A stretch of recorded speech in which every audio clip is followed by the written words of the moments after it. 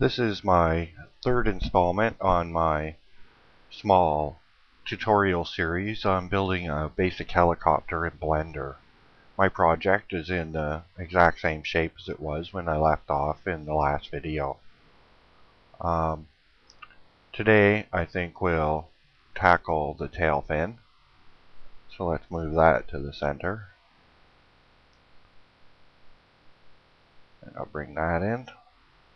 Have a closer look. I'm going to go over to the faces mode and just quickly extrude these two tail wings and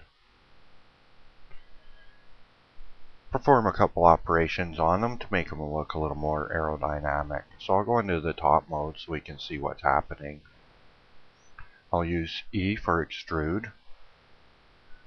Because I'm in faces, it's not going to give me any dialogue or ask any questions. It knows that I want to extrude the whole region.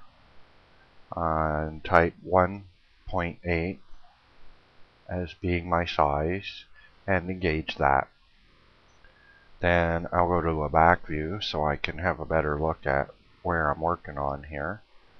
Select the other side, extrude it, and type in 1.8 and engage that. Oh, I've had a little mouse error here. And this is a good opportunity to show a little, I don't know if it's a bug or if you want to view it that way, but something just happened there that I discovered, and it may be a little bit more than you might suspect happened. What I'm going to do is I'm going to delete this face, and we're going to see what happens. Right now, the way this is selected, and I'm going to move into vertices so it's more clear what's happened here. With what's selected, if I'm to erase these vertices, these 4 vertices, what I would expect to happen is for this face to disappear, as well as all of the faces that are adjoining it. So this whole area I would expect would be erased. By erasing these 4 vertices, in a normal situation, that's what would happen. So I'm going to X key, erase the vertices. Well, look what happened. Only that one face disappeared. Well, why is that?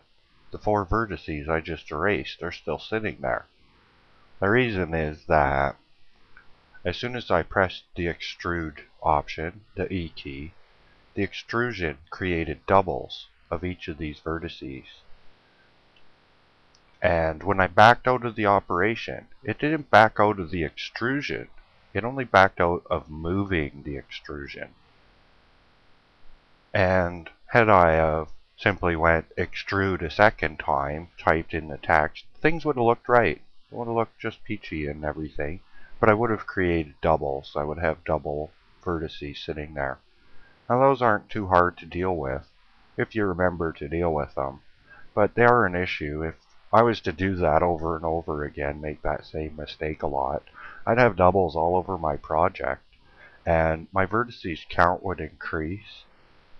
And the number of vertices is going to affect the way this object handles in the video game. It's going to change how much RAM it uses, and that's not a good thing for some invisible doubles that we may not have known were actually there.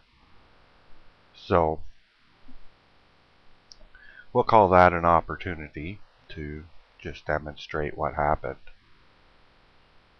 This can also change the shape of the part if we're to use something like a modifier.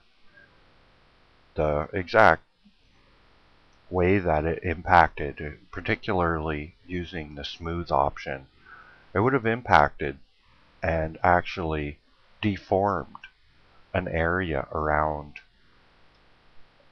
one side of the helicopter because of the doubles, and not deformed an area around this side.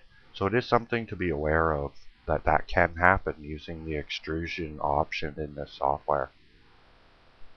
I'm going to select both of the faces now and back off. Look at it from a rear view and do a few things to help them look a little more aerodynamic. First off, I'm going to grab them along Z and sweep them up a bit.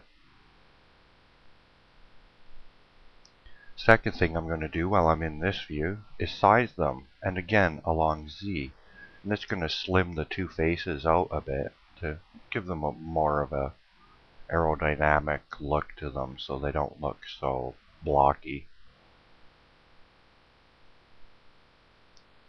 I don't want my helicopter to look like it's built out of 2x4s or anything.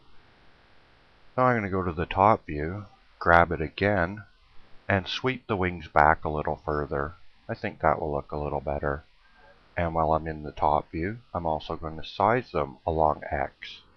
I'm going to shrink it in a little bit and take away some more of the blocky appearance. It'll give a little bit of angular appearance to the tail fins. And I think that looks good.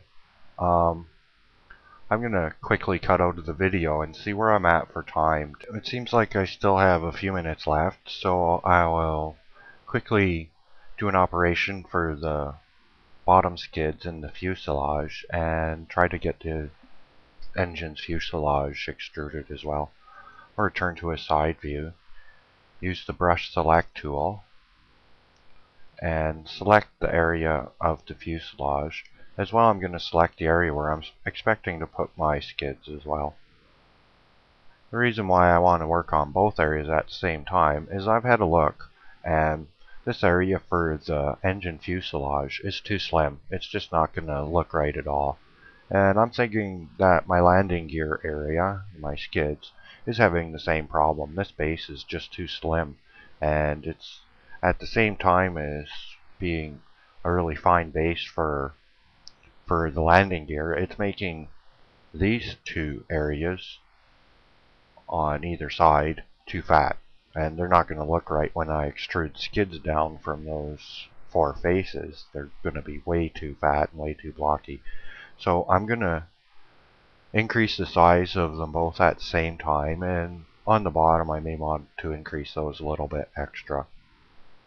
So I'm going to go size along X. Oh, no, it would be sizing along Y, sorry. And increase how wide those are slightly. I think that should do. There's always room for going back and changing the size of things.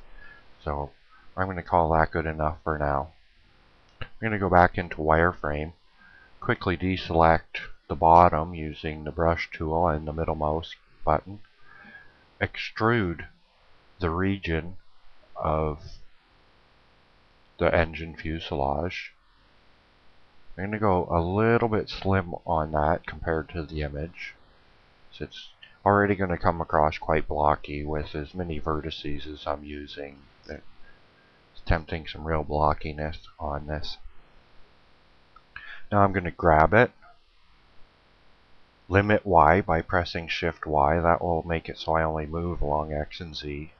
And try to place these vertices where they'll probably look more aerodynamic. Let me try that again. I'm going to go a little bit inside of the line and see how that works. And I'll do the same on this side. Grab it, Shift Y, limit Y. Bring it slightly inside of the line. This one, I want to watch the angle a bit and try to match it up with the angle of this. Even though I'm not really likely to use that angle, I find that it confuses issues in the game engine. I haven't quite gotten the game engine figured out as much as I would like to. Now I'll brush select the four corners and size them in along Y just to give them a little more aerodynamic look to them. I'll make them a little more of an angle compared to the bottom, which we made wider. We're going to want this swept in a little bit so that it looks right. Okay, I'm thinking that I'm out of time now. So in my next video we'll tackle the bottom skids, and well, there's actually a bit of work on the bottom skids to make them look good, so that'll probably be all we'll get done in the next video.